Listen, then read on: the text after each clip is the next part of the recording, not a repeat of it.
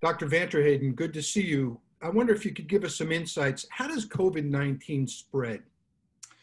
Well, thanks for asking me. So COVID-19 is a virus. It spreads through particles that are spread in the air and also through contact.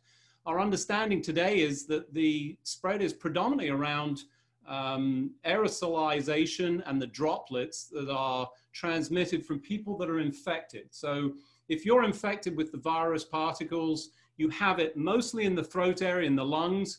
It emerges from you when you breathe, when you sneeze, when you cough, and that expands through the area that you're in.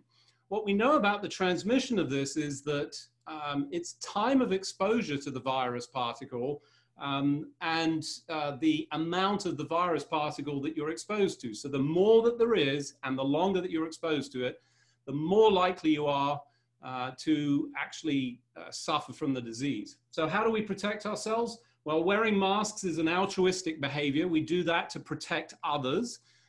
We wash our hands. We reduce the distance between ourselves, so the physical distancing, or a social distancing as people put it.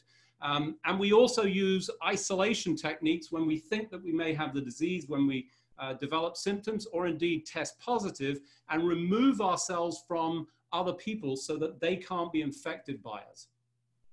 So the bottom line is all of these strategies that we've been advised to take, social distancing, masks out in public, not going to work when we're not feeling well, these are all very important. Absolutely. And as we learn more about this virus, as we undoubtedly will, we'll start to add to our knowledge and to our guidance. Well, thanks, Dr. Vanterhayden. Appreciate it. Thank you.